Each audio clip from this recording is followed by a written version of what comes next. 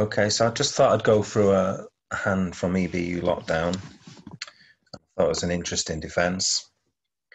Okay, so the opposition, so our partners here are Steve and Francis, and the defending 3 trump. So it's all natural bidding.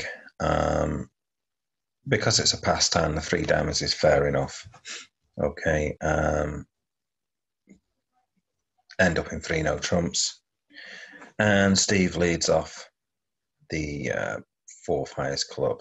Okay, so basically at this point, it's going 1 off. Okay, so play the king of clubs, and it looks like you should just take a diamond finesse. Let's have a look what Gibbs should actually say here. So here we go. All of them 1 off so far. And next plays a diamond and take the diamond finesse. Doesn't work. Partner naturally comes back a club. Okay. And another diamond finesse, I think. Let's have a look at what. Yeah. So actually they do take another diamond finesse. But Gibbs says you should play spades, but you're not to know. Maybe when the diamond finesse fails, you should give up on it. Well, clearly Gibbs is saying that. Okay, and then go for 3 spades or something. But you don't know how the spades are breaking.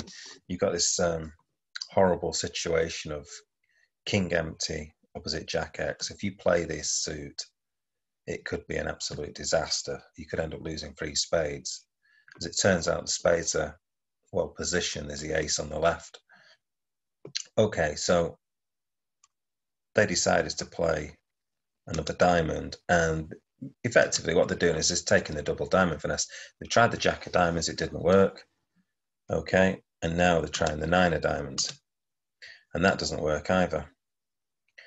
And so if you look at the diamonds, the way they've been played, these 2 are both out, and this hand's got 8, 6, 4. So if you're given suit preference, now if they had a club, they would obviously come back a club. Okay, so they're not coming back a club. So which diamond do you come back? So if you play the 8 of diamonds, that is a suit preference signal and wanting spades. Okay, and if you play the 4 of diamonds, that is a suit preference signal indicating you want hearts back. Okay, so in other words, you've got the king of hearts. And if you play the 6 of diamonds, that would be a neutral card, so saying I'm no preference for spades or hearts. So here,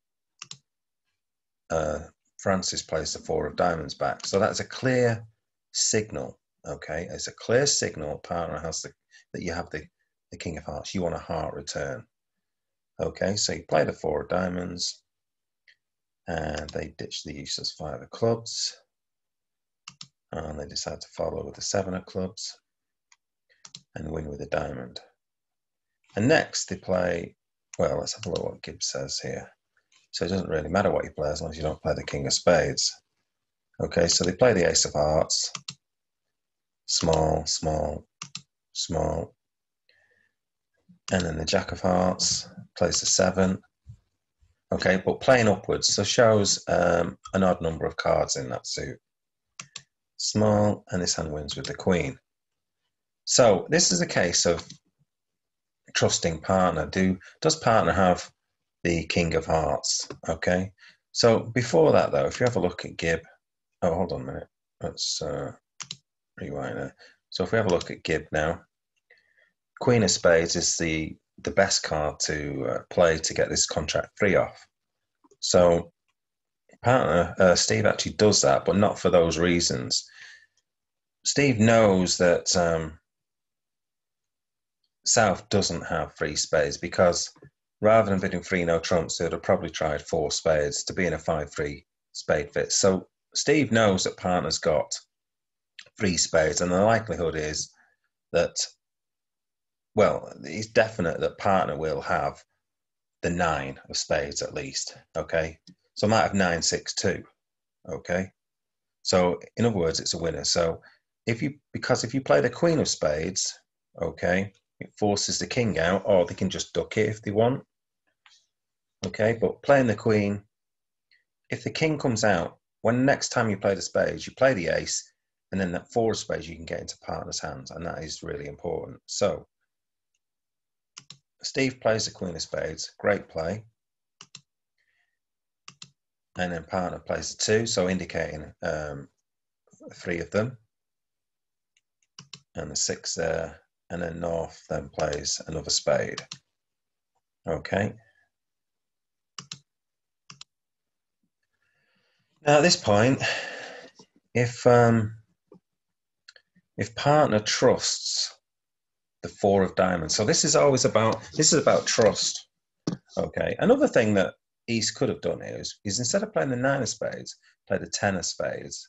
Okay, to further give a suit preference signal for hearts.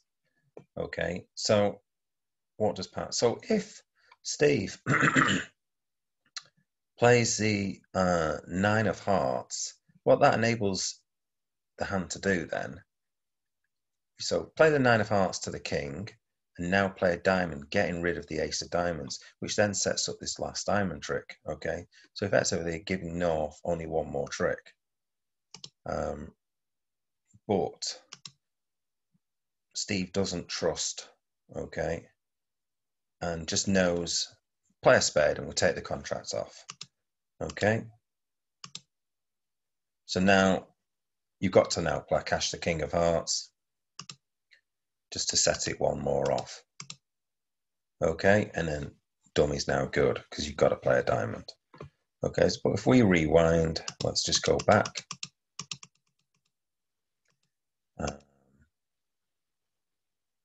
Yeah, so we'll go back to this position. Okay, so we're at this position. So instead of doing that, we play the heart. Okay, so this should take it 3 off. Now play a diamond to set up the last diamond.